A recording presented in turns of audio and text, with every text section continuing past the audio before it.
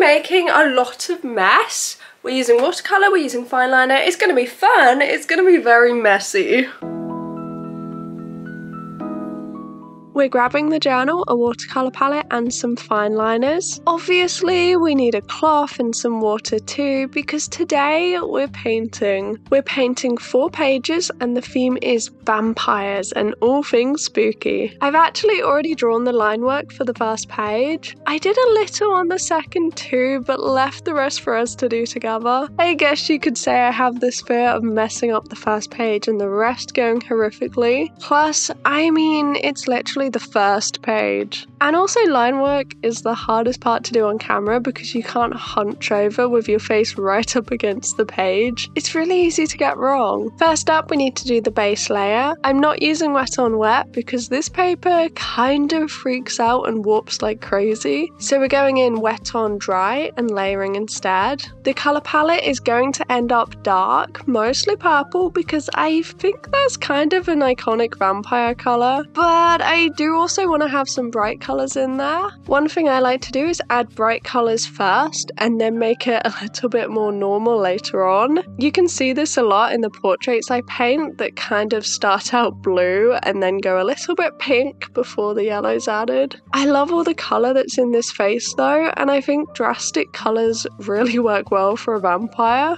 So even though we're adding purple, we're still keeping a lot of those colors in. We don't want to cover it up. This way of creating art is actually a lot of fun. It's the way that I like to paint when I'm outside plein air painting. Line and wash is so simple once the lines are done. I'm not a huge fan of the first step, but washing random colour on top, knowing that the key points are already there, is really fun. This page was a lot of fun to paint. We're mostly using yellow and pink, well, gamboge and pyrrole red, with some ultramarine violet for the shadows. One thing I have been enjoying lately is using purple for shadows instead of blue. Ultramarine is usually my go-to shadow colour, but I have always tend to use purple for shadows when I paint darker skin tones in portraits. And now I've kind of been using it for everything really. Anything with a shadow, I just kind of prefer purple. I think it looks nicer, it doesn't look as cool.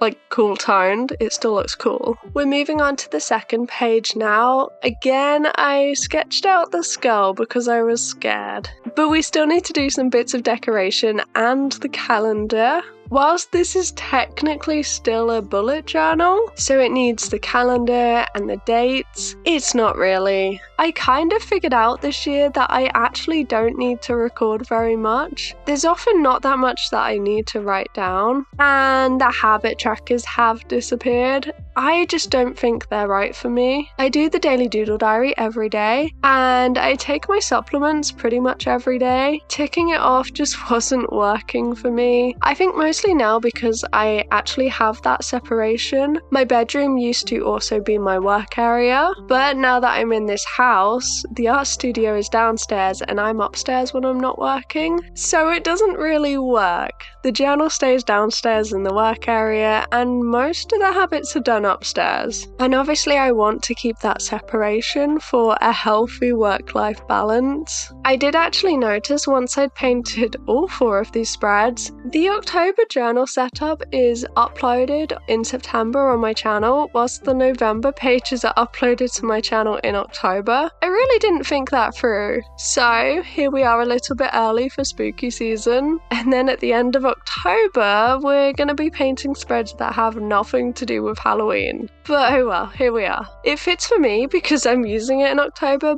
but it doesn't really make sense on the channel. I mean, we've still got Halloween content coming up, but there's also going to be this random November setup. We're on to the third pages now, and as you can see, the paper has started to warp quite a lot, so we're going to have to clip it down. Getting out that Hoo fine liner again to draw this entire page. This set of pens is actually really good, but my favourite by far is the brush pen. It is quite thin though, it's quite small. I feel like they could easily make their own set of brush liners like this, because it would be really nice to have different sizes. One day I will get that iconic Pentel brush pen. Unfortunately, they're just really expensive where I live. I mean, I don't know if they're actually cheap anywhere, but it's like £15–20 for one pen, which is pricey, especially because it'll need to be refilled quite often with ink. So I haven't quite made that purchase yet. We really are just cramming all of those dates onto one page like a crazy person. We'll see how it goes.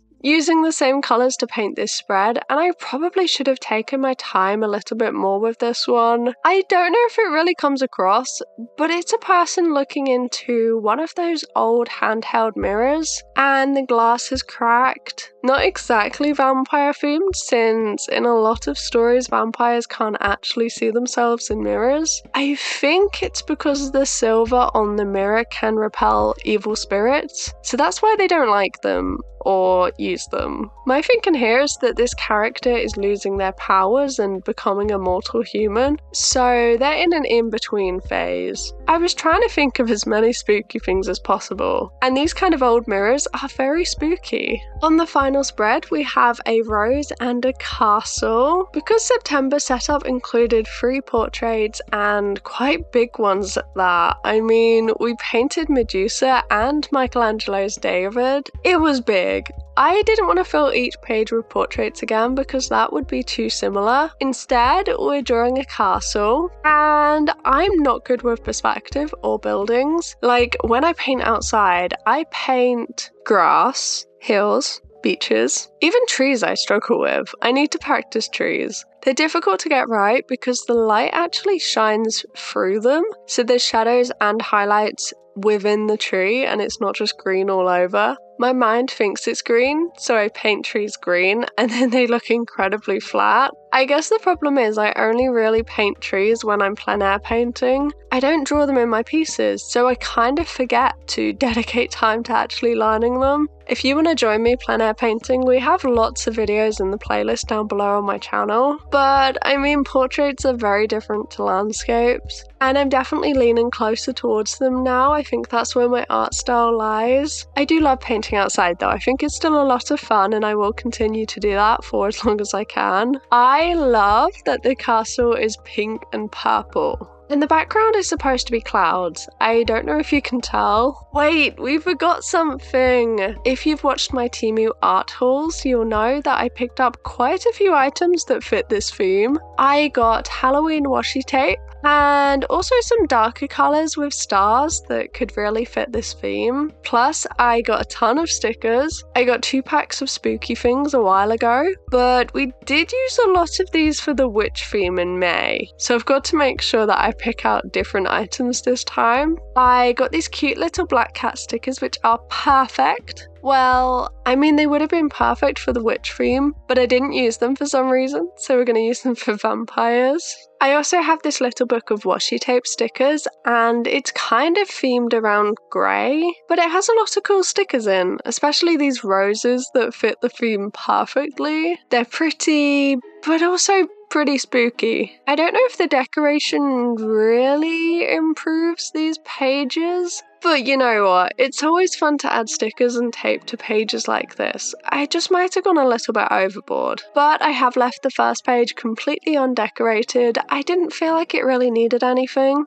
And that's all the pages complete. These pages are fun, slightly spooky, and very different to anything we've created in the last few months. If you haven't used watercolor like this, I definitely recommend. It's a lot of fun. Please give this video a like if you've enjoyed it, and subscribe to see what we create next month. We're bringing out the acrylic markers again and using them with color pencils. Thank you for joining me. Have a fantastic week, and I'll see you on Thursday. Bye bye.